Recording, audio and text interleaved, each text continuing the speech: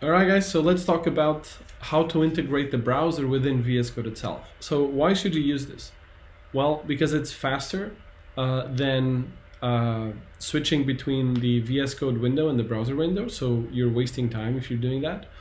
And when should you use this? When you already have a project that serves a front end and you want to see it, and you don't need debugging and you don't need DevTools. Okay, so if you just have a project that serves the front end, you want to see it, then this is when you should use this. So let's fire this up. This is a Remix project, so you could use this with React, Gatsby, Remix, or any kind of project that serves the front end. And then what you do is you open the command palette and you write simple browser, and we want to hit localhost port 3000.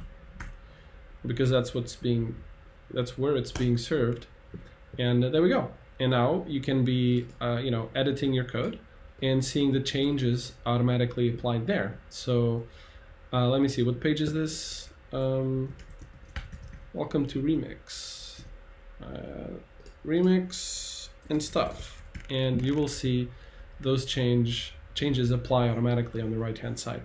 So the way this works is I have autosave enabled. So if you look at the X icon right there, it's going to be a circle for 1 second after I delete this, and after 1 second it's going to autosave. The Remix script will detect the change and it will reload the code in the browser. So delete, 1 second, save, reload, and there we go. And this just makes your workflow much faster. All right, see you guys later.